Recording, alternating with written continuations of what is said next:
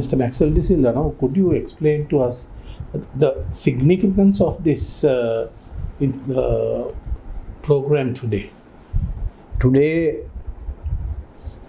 we were present at the Ministry of Health to hand over the water guard generators and alkaline 108 bottles to the Ministry of Health to be used for within their hospitals in Sri Lanka, 6 hospitals.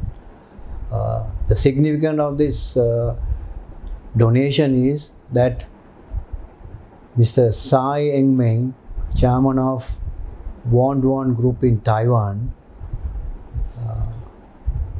made a request through their office and with the Olympic Committee of Taiwan for the benefit of Sri Lankan people. The uniqueness of this generator is that it is very easy to operate and very cost effective, because this is connected to a water tap and it's only electricity that consumes, and it makes hypochloric acid, which could be used in the hospitals to disinfect the area and also to use it as a disinfection for your hands and everything. Today we use various types of chemicals to disinfect and to kill germs, not only in hospital but also in the other offices, which has affected our skin. So this is a unique solution offered by Wanniarachchi Group in Taiwan to Sri Lanka.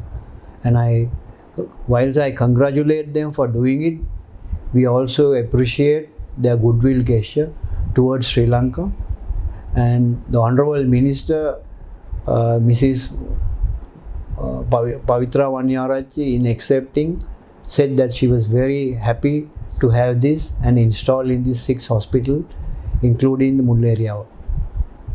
For me, it is a journey of providing something unique which is sustainable in Sri Lanka, because this produces approximately 1,400 gallons per day. You can use it for next 3 months, but I don't think we need 1,300 or 400 gallons a day. You can store it and use it as a disinfectant for the whole of the hospital. So it's a very I think the cost would be very effective, and I think hospital will tremendously benefit, and we should promote this product in Sri Lanka.